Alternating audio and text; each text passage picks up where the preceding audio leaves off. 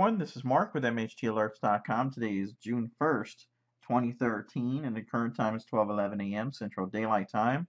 You're taking a look at spaceweather.com. Now, all of a sudden, we show a geomagnetic storm in progress, a G2 class geomagnetic storm in progress following an arrival of an interplanetary shock wave, which probably from a CME. Well, again, it looks like there's not that much information on this geomagnetic storm and as to why it is occurring.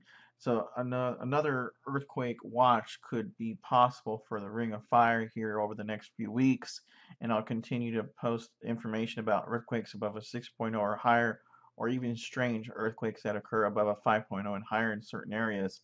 So if I'm available to do the video, I'll definitely help, or definitely do the video and post it on YouTube or on Facebook.com/Mr. Hurricane Tracker, and help produce information about what's going on with these earthquakes.